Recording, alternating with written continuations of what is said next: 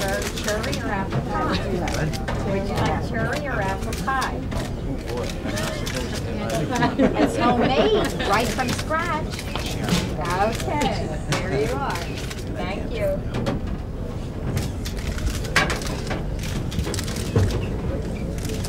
Why are you replacing the party chairman, sir? Why are you replacing the party chairman?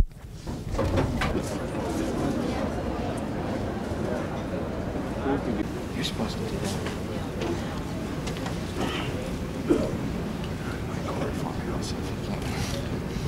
Make sure record. Okay, go ahead. Take the stand.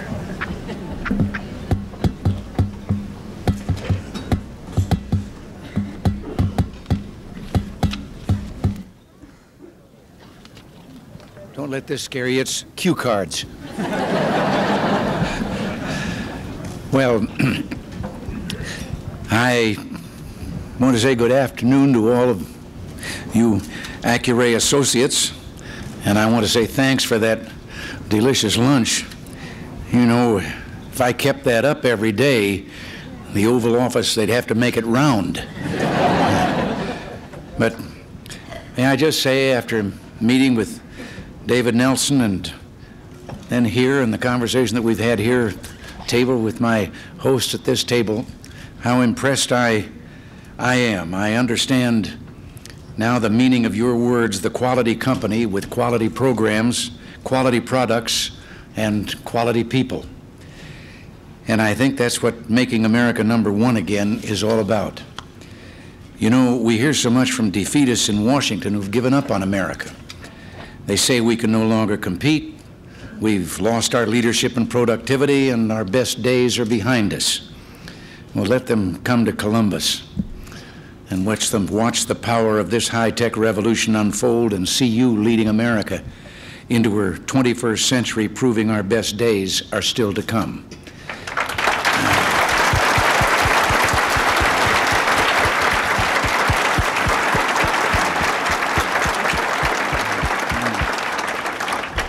Being here, even in this short time, is like peeking into a part of America's future, and it looks mighty good.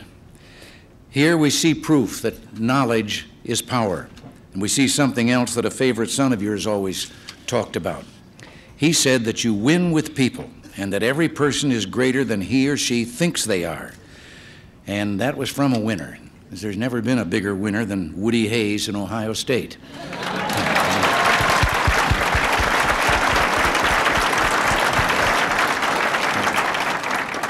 But I believe with all my heart that the United States is determined to be a winner again.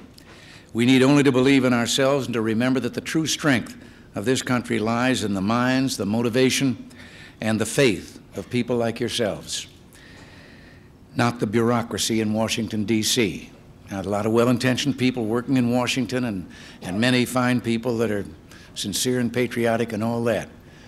But there are just some areas where the government has been trying to do things that the government was never set up to do, and those things belong back here in your states and in your communities. Now, I want to reserve time for you so that we can have a dialogue before I get out of here. But I do just want to make 3 quick points. Less than 2 years ago, we inherited an economy that was on the brink of disaster. I don't think anyone can remember any other time in this country when we faced double-digit inflation, 21.5% prime interest rate, and an unprecedented tax burden all at the same time. In 1980, inflation hit 18% at one point, and for 2 years, it was back-to-back double-digit inflation. Well, now, since January 1st, it's down to 5.1 for these 8 months so far. And if we take last month's rate, that's an average 5.1 across the 8 months. Last month, it dropped again to the point that if it continues at that rate, it will be down around 3% in the future. The interest rates that were 21.5, the prime rate is down to 13.5, and in some places 13 because Bankers Trust just lowered it on their own a short time ago. The grim results of high taxing and spending between 1976 and 1980 were a decline in the real wages and weekly earnings of all the working people of this country. And yet there were those who called the policies that led to that policies of fairness and compassion. Well, today, progress against inflation and the first real tax cut for everyone in nearly 20 years have produced higher savings, higher real earnings for the first time in quite a long period of time, and more purchasing power. The average family today, at the average level of income, is about $1,500 better off than would have been if inflation had stayed where it was in the end of 1980. Rebuilding prosperity, I think, is the true meaning of fairness and compassion. We would be doing better if the House leadership hadn't left a campaign without passing appropriations bills holding the line in the '83 budget. October 1st was the first day of the new fiscal year. It was the third straight year that we have gone into the fiscal year without a budget. And they didn't pass the constitutional amendment to balance the budget. And I think it's about time we realized, when there's only been one balanced budget in the last 22 years, that Congress needs some help, and that help is put it in the Constitution where no one can violate it, and it has to be balanced.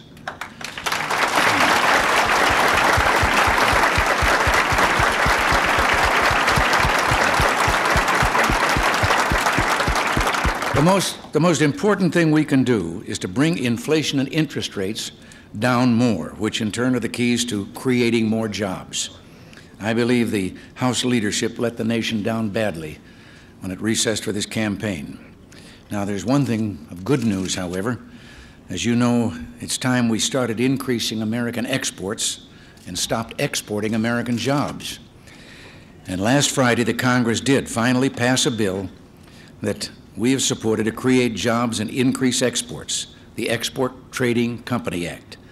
This legislation will encourage the formation of trading companies to spur exports, a practice that's already being used with skill against us by our principal trading competitors. And the best thing about the legislation is that it can create several 100,000 permanent jobs in the private sector, and it won't cost the taxpayers a penny. We think that's a far better approach than the temporary make-work public jobs program that was stampeded through the House by the House leadership, and which, if it ever gets to my desk, I'll veto. Public works jobs programs have proven to be expensive failures. They were the things that for 7 previous recessions the government has turned to, and it was like a quick fix. Stimulated the economy briefly, but about 2 years later you fell into another recession, and every one of them was deeper and worse than the one before. Now, they drag us right back with that kind of program into the swamp that we've been trying so hard to lift ourselves out of. So I'm looking forward to signing this export trading company legislation as soon as possible. The choice before us is clear. Do we go back to the failed course of raising taxes on working families and giving government a blank check to spend and borrow, which is what our critics so clearly intend to do? Or do we keep our trust where it belongs, with you, the people, who are proving this very plant the great things that a proud people can do if we just set you free? I know the way I feel. I just hope you do too. And now I'll stop right here. And, well, let me, before I stop, say something. Someone else is having, there he is, down the line there. Did Jim come here too? Is Jim here? There's your Governor Jim Rhodes came in with us.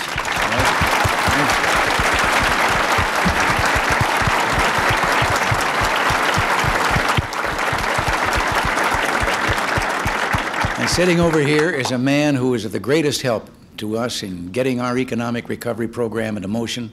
I have valued his insight and his advice and his support and help.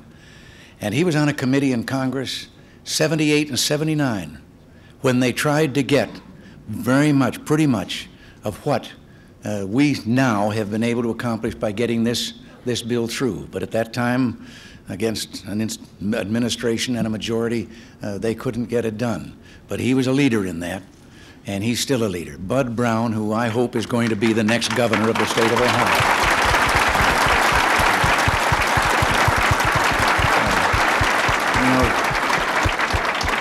I realize I shouldn't be talking politics here now, but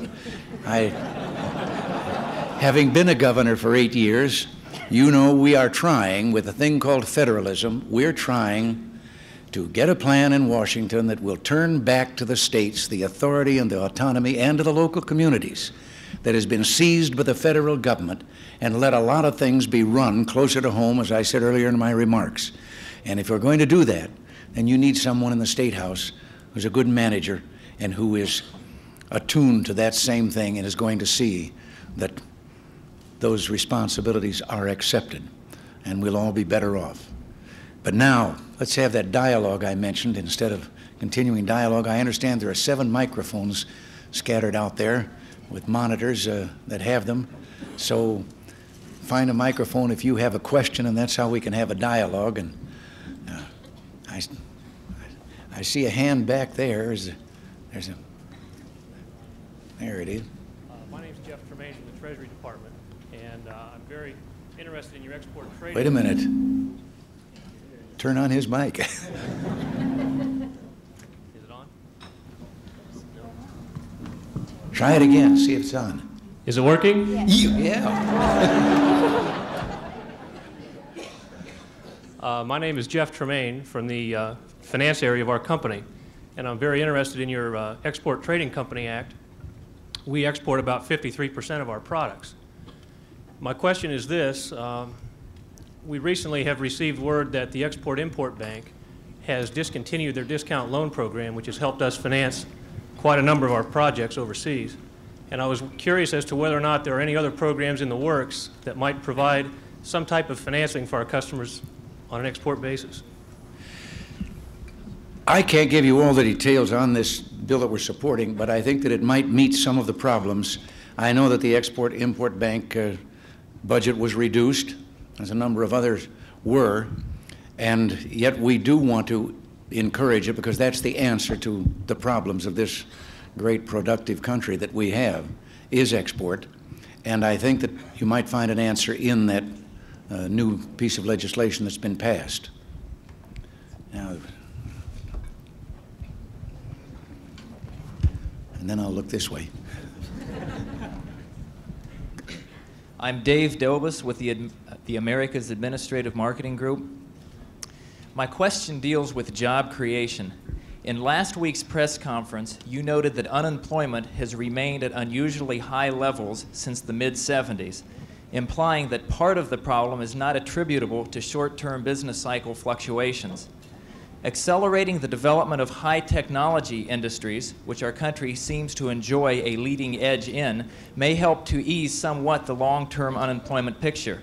Specifically, what policies and legislation is your administration pursuing to promote innovation and encourage related small business establishment and expansion? Well, well,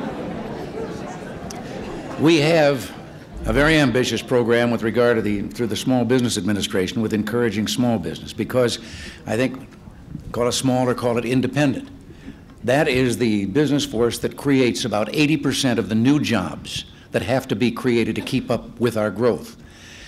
What I said in the press conference, with regard to, there are other things that we're doing also. In fact, we have legislation before the Congress that will finance the training of about 1 million young people a year for jobs. And the difference between this and some of the programs that were canceled, some of the CETA programs, was that those programs, only 20% of the budget in those programs went to actual training.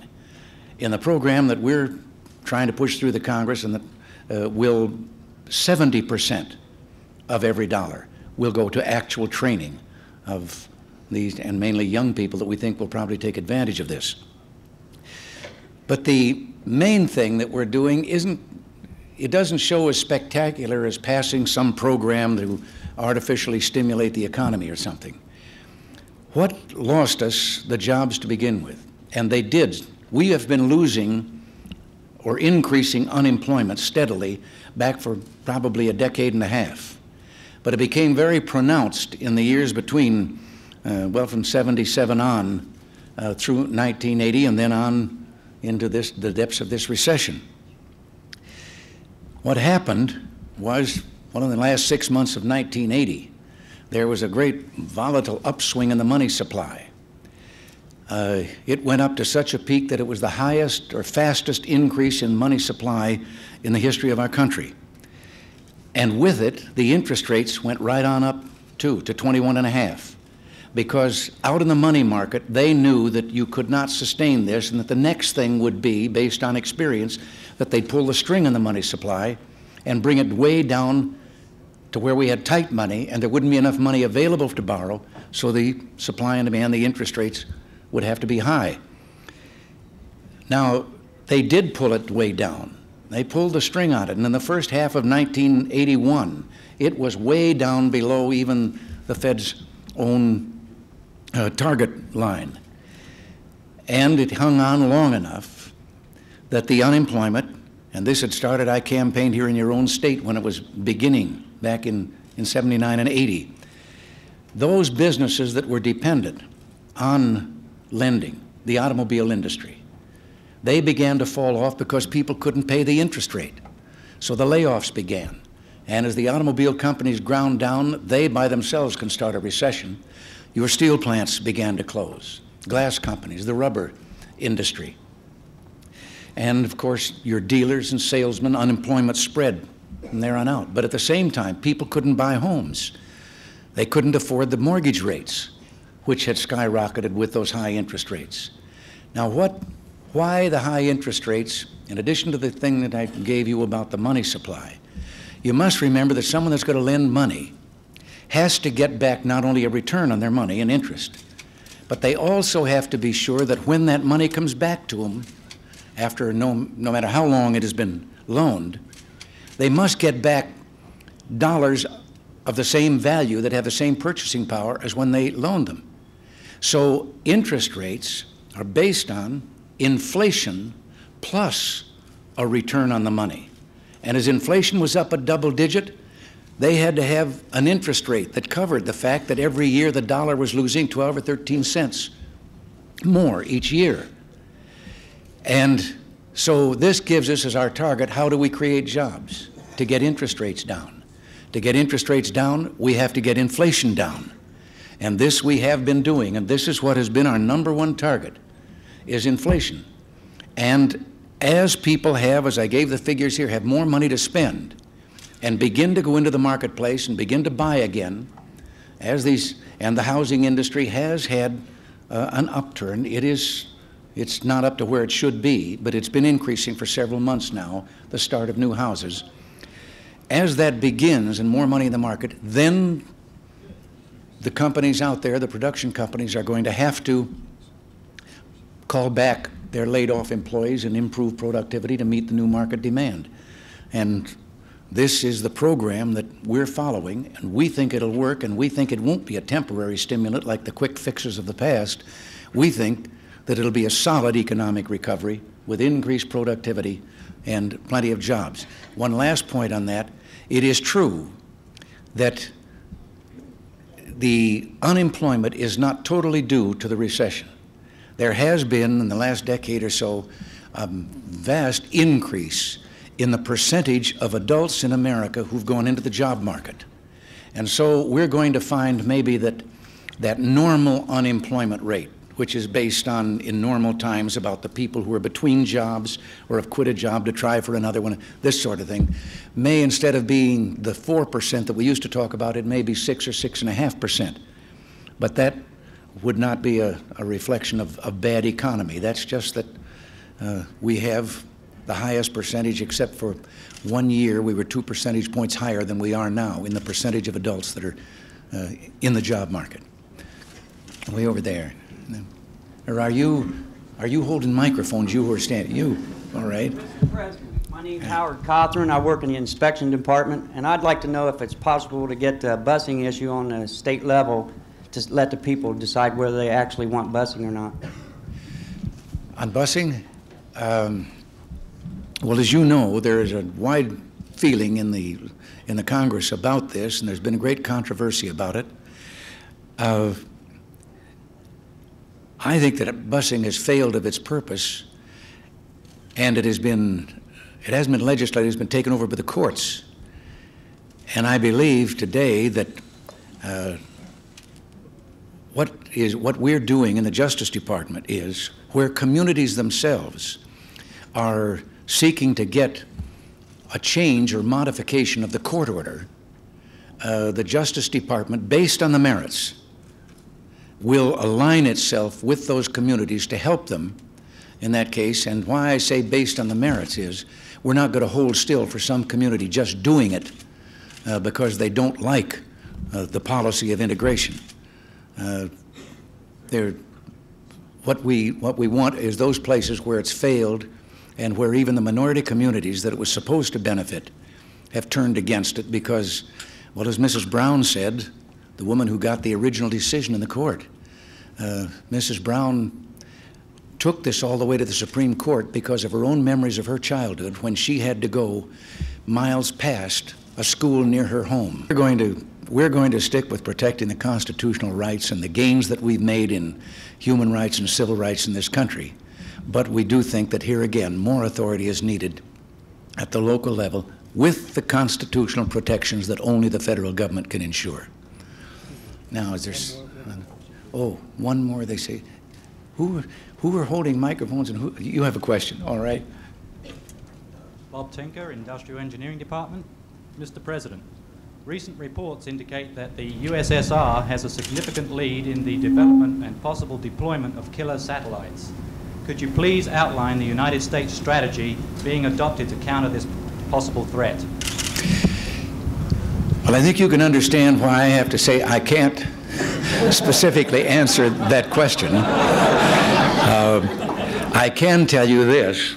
We are very much aware of the Russian development in that field, the experiments they've been conducting and what they're trying to accomplish. And we aren't going to sit still and let them get away with it.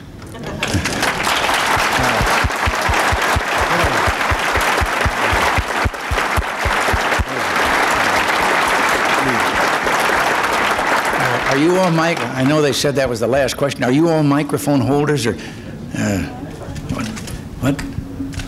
Are you a microphone holder or a no?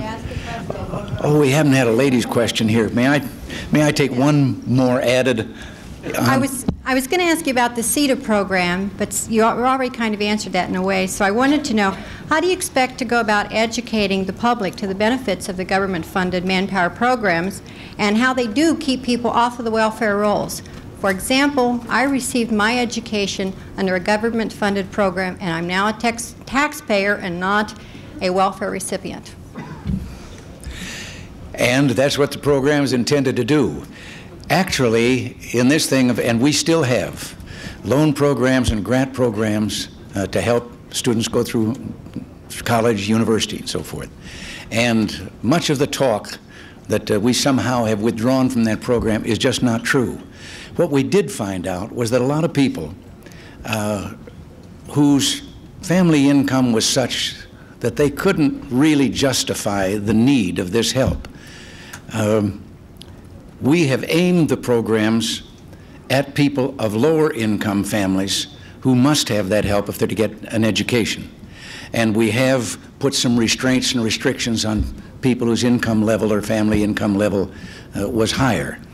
We found in the beginning, when the interest rates were so high that there were families that took out the college loan and didn't need to, but because the interest rates were so high, they then invested the college loan in treasury notes that were paying high interest rates and were making a profit off the same government that loaned them the money to begin with by lending it back to the government at a higher interest rate. And at the same time, they were sending their son or daughter to school. And we decided that that isn't what the taxpayers should be paying for. But the program that we have for job training is based on something I called attention to one day. And maybe like this, I don't know whether your state would be a good one to try this in or not. But every time I find myself in a city on a weekend, I'm away, and I did this during the campaign, I look in the Sunday paper at the help wanted ads. And you look at them in the great metropolitan centers, and you count as many as 65 pages of help wanted ads.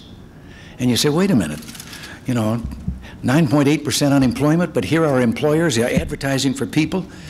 and they can't get the jobs filled. But this didn't mean that there was anything phony about the unemployment. And believe me, my sympathy, having looked for my first job in 1932 in the midst of the Great Depression, only those here who were old enough to remember that know what a traumatic experience that was. I saw my father lose his job on a Christmas Eve in that depression. So my sympathy goes out. I say that there's too much unemployment if there's even one person who wants a job and can't find it. But these newspaper ads convinced us that there are jobs waiting and people not trained for those jobs, and that's why we are supporting this job training program. The CETA program had too much of it going through government, and local governments were employing people in government jobs, which was kind of padding the payroll, and they were jobs without any future and weren't really training them for jobs out in the private sector, jobs such as you have here in this wonderful institution. Well, now I know I've got to quit, but and I'm sorry that I couldn't, I answered each one of them too long. I filibustered there. But I do have a little surprise before I leave. It gives me great pleasure to able to honor you for your contributions in expanding exports. You know that exports mean jobs, and they are an important weapon in our battle against this nation's economic problems. Export expansion and healthier economy will come from firms like yours, accepting the challenge to seek export markets. So I congratulate you for your outstanding record and leadership in Ohio. And here is something special in recognition: the President's E-Star Award for continued excellence in exporting. And I present this, as you know, you already have the E for Excellency Award. But the E-Star Award is for excellency above excellency. And I take Mr. Nelson.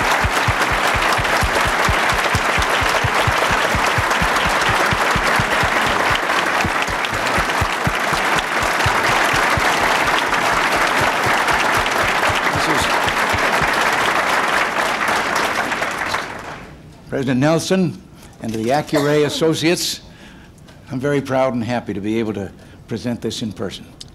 Thank you very much, Mr. President. May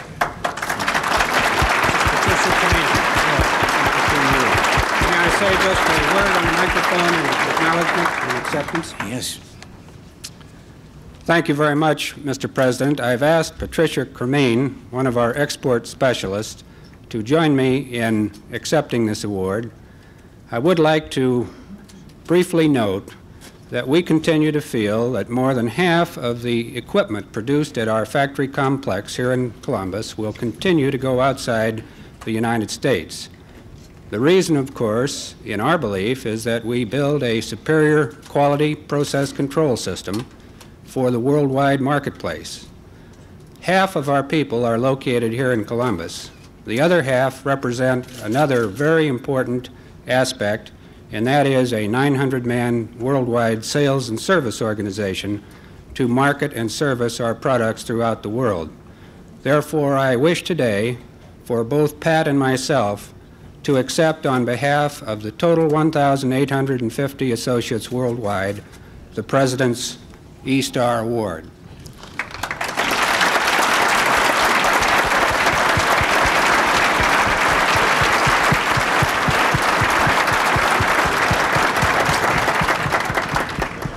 It's now my pleasure to extend an invitation for a brief tour of our factory, and I would like to ask all associates to join with me in expressing our pleasure and sincere honor and appreciation for you personally coming and being with us today. Thank you again.